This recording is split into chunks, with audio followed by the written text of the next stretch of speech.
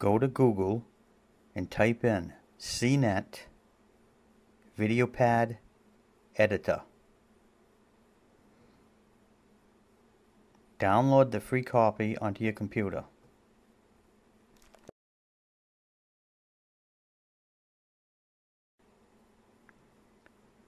Open up the program and click on Add Media in the upper left-hand corner.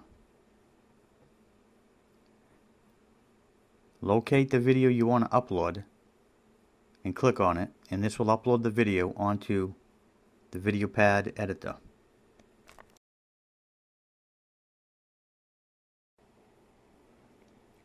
Now drag the video down into the video section down below and do a right click onto one of the photos in the video. Then go over to the left and click on Effect.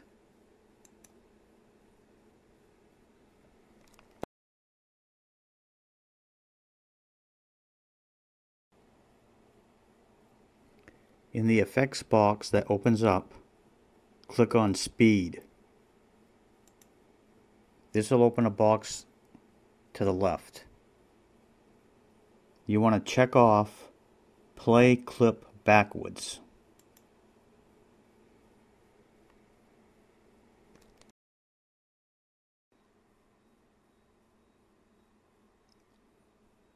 Now preview your movie. If you like the sound, do nothing. If you don't like the sound, go down to the audio bar below the video. Do a right click. Click on Adjust Video Volume and then select Mute. This will remove the sound from your video.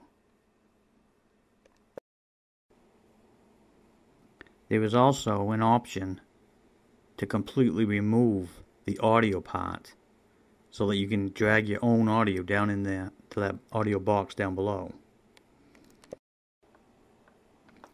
Now go to the top of the page and click on Save Movie. To save to your computer, simply click on Computer Data. Adjust whatever settings you want on that page, and then click OK. Your backwards video is now loading onto your computer.